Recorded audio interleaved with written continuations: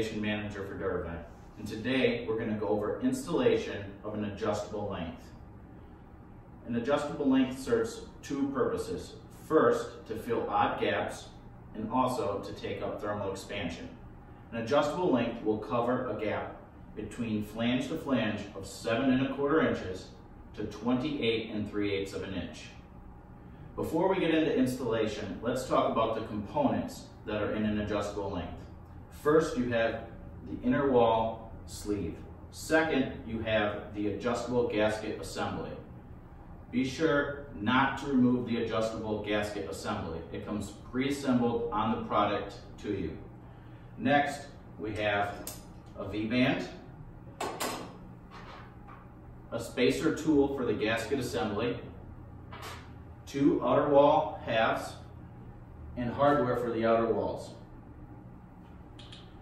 If you need to field trim your adjustable length, you can do so by measuring your desired length plus 8 inches for the inner wall sleeve.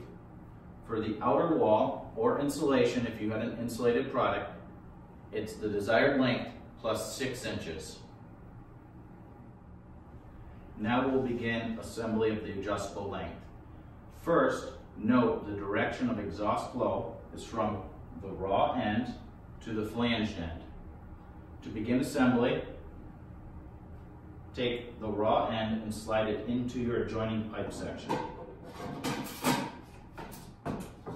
Then, take a V-band and assemble a joint per the standard joint assembly. Now we will adjust the inner sleeve to the desired length and attach the adjoining pipe section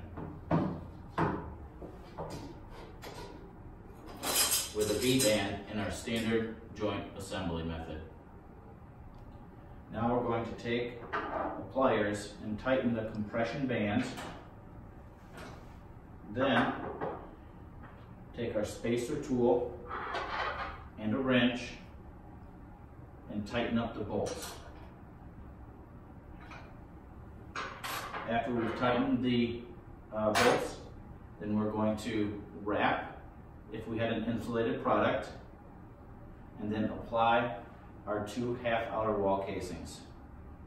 With the outer wall assembled, you have a completely assembled adjustable length.